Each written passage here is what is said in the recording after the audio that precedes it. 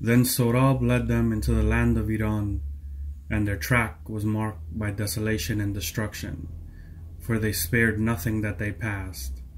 They spread fire and dismay abroad, and they marched on unstayed until they came unto the White Castle, the fortress where Iran put its trust.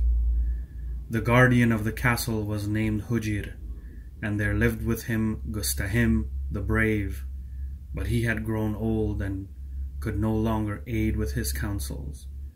And there lived also his daughter Gurdofarid, a warlike maid, firm in the saddle and practiced in the fight. When Hujir saw from afar a dusky cloud of armed men, he came forth to meet them. And when Sohrab saw him, he drew his sword and demanded his name, and bade him prepare to meet his end. And he taunted him with rashness, that he has come forth thus unaided to stand against a lion. But Hujir answered Sohrab with taunts again, and vowed that he would sever his head from his body, and send it for a trophy unto the Shah. Yet Sohrab only smiled when he heard these words, and he challenged Hujir to come near. And they met in combat, and wrestled sore with one another. And stalwart were their strokes, and strong. But Sohrab overcame Hujir, as though he were an infant, and he bound him and set him captive unto Human. But when those within the castle learned that their chief was bound, they raised great lamentation, and their fears were great. And Gurdofarid too was grieved, but she was ashamed also for the fate of Hujir. So she clad herself in burnished mail therein, and she hid her tresses under a helmet of room. And she mounted a steed of battle and came forth before the walls, like a warrior. And she uttered a cry of thunder, and flung it amid the ranks of Turan. And she defied the champions to come forth to single combat, though none came, for they beheld how she was strong, and they did not know it was a woman, and they were afraid. But Sohrab, when he saw it, stepped forth and said, I will accept your challenge, and a second prize will fall into my hands. Then he made ready for the fight, and the maid, when she saw he was ready, rained arrows upon him with art, and they fell quickly like hail, and whizzed about his head. And Sohrab, when he saw it, could not defend himself, and was angry and ashamed. Then he covered his head with a shield, and ran at the maid. But when she saw him approach, dropped her bow, and picked up a lance, and thrust Sohrab with vigor, and shook him mightily, and almost threw him from his seat.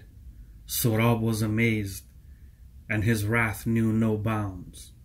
Then he ran at Gurdofarid with fury, and seized the reins of her steed, and caught her by the waist, and tore her armor, and threw her upon the ground. Yet before he could raise his hand to strike her, she drew her sword and shivered his lance in two, and leaped again upon her steed. And when she saw that the day was hers, she was weary of further combat, and she sped back unto her fortress. But Sohrab gave rein unto his horse, and followed after her in his great anger.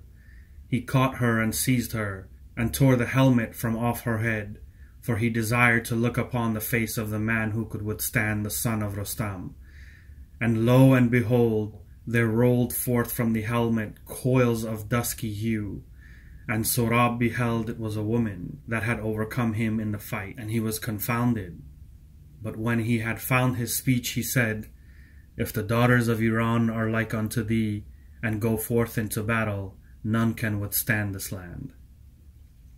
Then he took his rope and threw it about her, and bound her in its snare, saying, Seek not to escape me, O moon of beauty, for never has prey like you fallen between my hands. Then Gurdofarid, full of wile, turned her unveiled face to him, for she beheld no other means of safety, and said, O hero without flaw, is it well that you should seek to make me captive, and show me to the army? For they have beheld our combat, and saw that I overcame you, and surely now they will jibe when they learn that your strength was withstood by a woman. It might be better for you to hide this adventure, lest thy cheeks have cause to blush because of me. So let's make peace with each other. The castle will be yours and all it holds. Follow after me then, and take possession of what's yours." Sohrab, when he listened to this, was beguiled by her words and her beauty, and he said, "You do wisely to make peace with me, for these walls could not resist my might." And he followed after her unto the heights of the castle, and he stood with her before its gates. And Gustahim, when he saw them, opened the door, and Gurdofarid stepped inside. But when Sohrab would have followed after her, she shut the door behind him. Then Sohrab saw that she had fooled him, and his fury knew no bounds.